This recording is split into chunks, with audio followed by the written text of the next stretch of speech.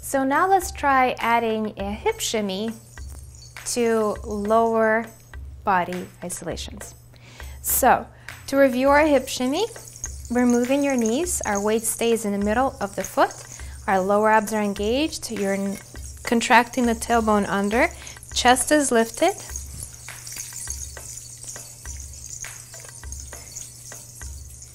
And now let's push our hips to the right and left. Our basic slide. And then adding the shimmy. Pushing to the right and pushing to the left. Pushing to the right.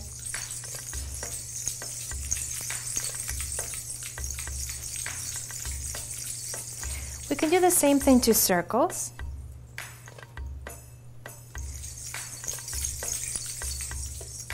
And figure eights.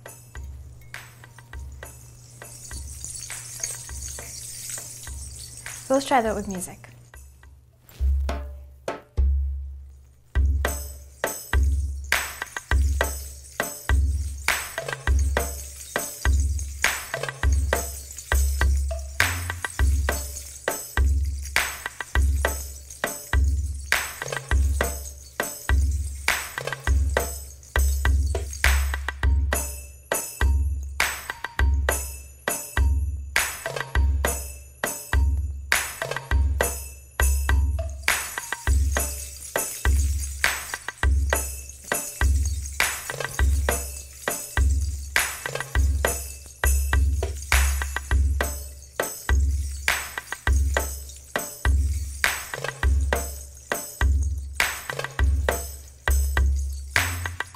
And as you're shimmying, you want to make sure that you're pushing your weight all the way forward for the circles and all the way back.